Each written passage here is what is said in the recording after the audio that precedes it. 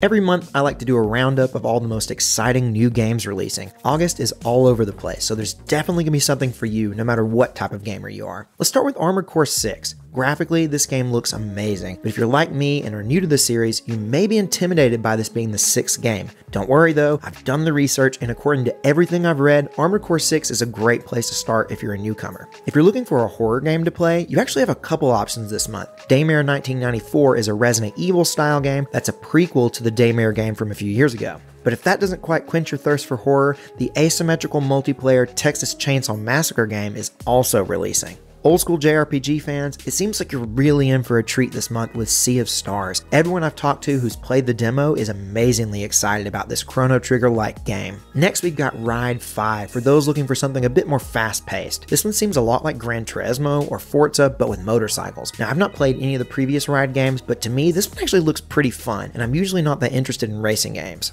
There's no big traditional first-person shooter this month, but we are getting Immortals of Aveum, which is described by the developer as Call of Duty but with magic. Honestly, I'm not too excited about a Call of Duty-like game, but the magic and fantasy aspects do make this much more appealing. There are other games coming out that I don't know too much about, but they might excite you. Games like Atlas Fallen, Blasphemous 2, Baldur's Gate 3, and Bomb Rush Cyberfunk. If you've been looking forward to any of these, get excited because the wait to play them is almost over. So those are the games that are on my radar, but I'm sure I missed some. So let me know in the comments if I missed something you're excited about, or just let me know which of the games from this video you plan to play. Finally, don't forget to follow Gaming Gig for more gaming news, reviews, and discussions.